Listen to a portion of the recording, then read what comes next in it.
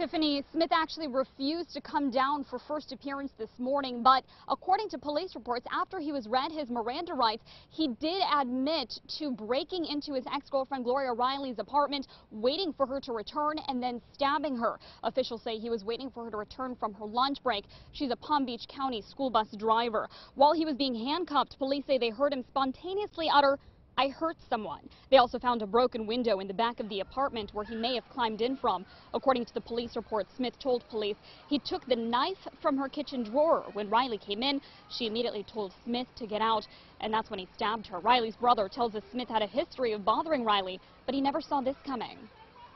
I talked to her. She said, he quit stalking me for right now. He don't know where I live at. You know what I'm saying? Somehow he found out where she live at.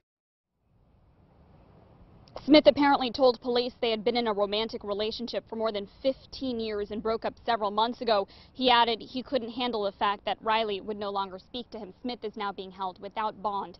And Riley's death is now resonating throughout the school district. School district officials just now telling me they'll be putting a ribbon on the school bus that she drives. They'll also be setting up a GoFundMe account. We'll have those details tonight at 5 and 6. For now, we're live in West Palm Beach. Sana Kadange, WPBF 25 News.